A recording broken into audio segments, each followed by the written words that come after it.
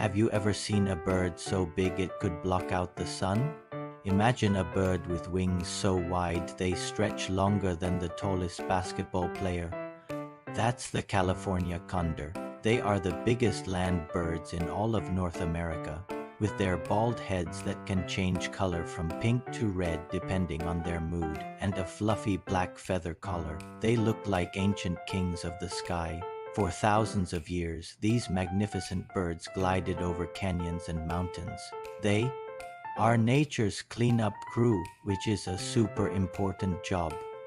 They eat things that other animals have left behind, which helps keep the environment clean and healthy.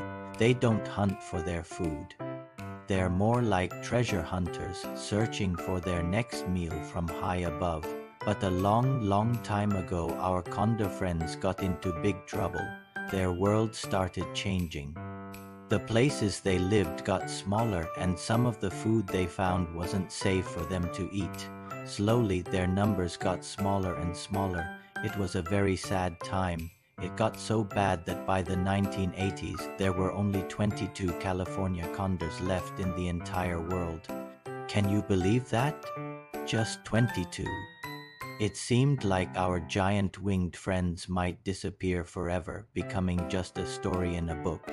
But then something amazing happened. A group of very kind and smart people, scientists and animal lovers, knew they had to do something. They decided to bring all the remaining condors into a safe place, like a special bird hotel, to protect them. It was a huge risk. No one knew if it would work. In their safe new homes, the scientists helped the condors have babies.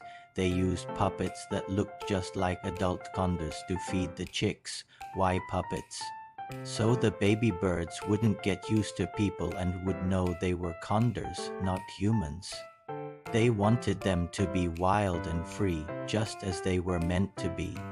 The plan worked. The condor family started to grow. First, there were a few more, then a dozen more, and then hundreds. When they were strong enough, the scientists began to release them back into the wild, back to their homes in the canyons of California, Arizona, and Utah. Today, there are over 500 California condors, with most of them flying free in the wild. It's one of the greatest comeback stories in the animal kingdom.